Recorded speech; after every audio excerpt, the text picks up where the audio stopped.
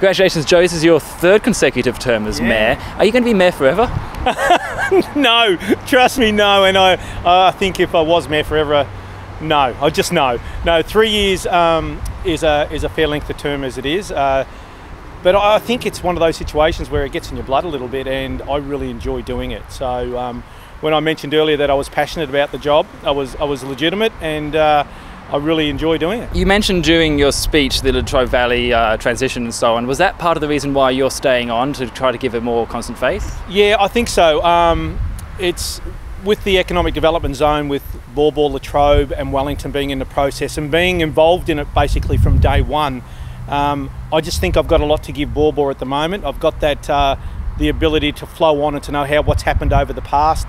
You form relationships with state government entities and also with Latrobe Valley Authority entities as well.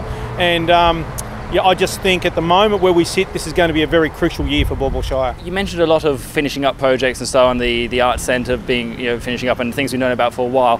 What's new on the horizon to you? Is there going to be any significant changes, or is it just going to be business as usual? Oh, look, Baw Baw Shire is just every day you wake up and think, what the hell's going to happen today? It's a really interesting project, but we've got so much development going on, as I said, to keep up with the growth situations, how we're going to cater for kindergartens, how we're going to cater for the education, how we're going to handle the new West Gippsland Hospital, which I'm saying the new West Gippsland Hospital because I'm determined that we can push and advocate forward for that.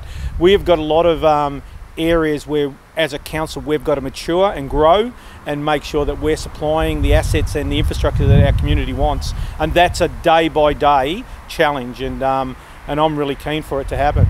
And will you be contesting next year's mayoral election? No. Okay. No. Shall I say that again? No, definitely not. And I've already made that very clear to the councillors that this is definitely my last term for mayor. We've got such a great calibre of councillor at the moment that I have no problems with someone else stepping into those shoes because of the capabilities there. Do you hope it will be Councillor Goss, because he's now your deputy? He is my deputy, but Michaela was my deputy as well, and I've had Peter Costas as my deputy as well. So no, I think the circumstances at the time is what it comes down to. Who has the ability to do so and who has the drive to do so is also there. So same process will take place next year, and we'll select a mayor from that point on.